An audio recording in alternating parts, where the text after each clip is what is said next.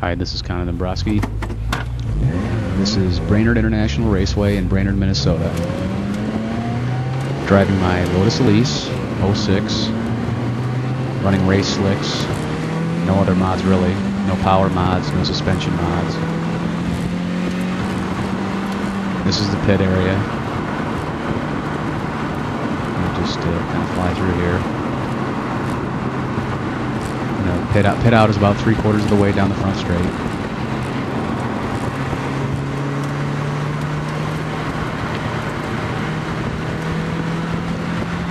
This first lap is just a warm-up lap, and then we'll do a little bit quicker lap. This is through turn 1.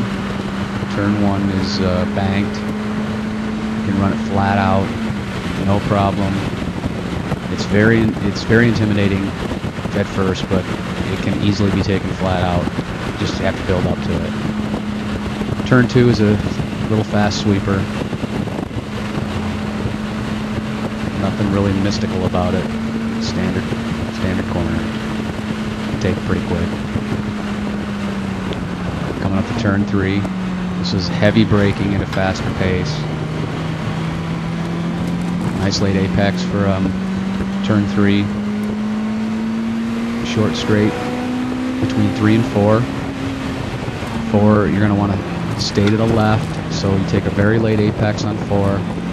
Stay to the left, set up for turn 5. Now while I'm driving this a little deep into 5, Gary Curtis, race car driver, has told me that in 5 you don't generally want to get that deep. Turn 6, pretty standard.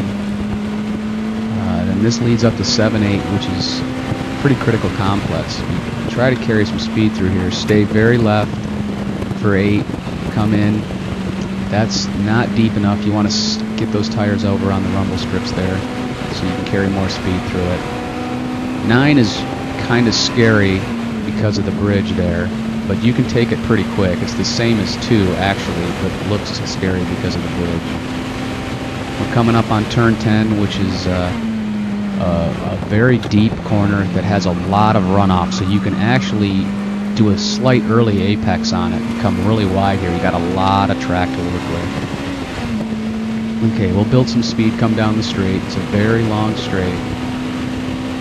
The Elise doesn't have a lot of pull, so I generally would hit between 125 and 130.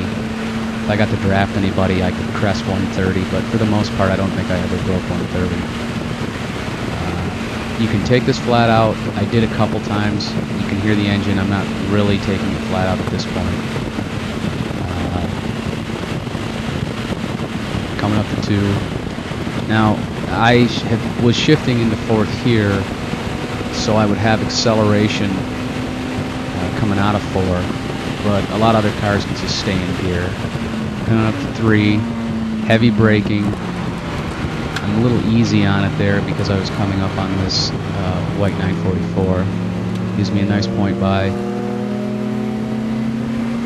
I'm just going to keep it in 3rd, so I can run right to the red line, get into the braking zone, stay left, take a late apex, keep it left,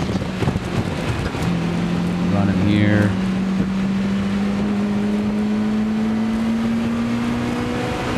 Come up to turn 6.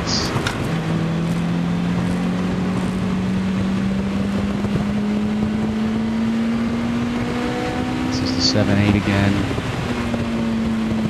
Stay left for 8. Come in. Go deep. Hit the rumble strips, which I missed at this point. Come up to 9.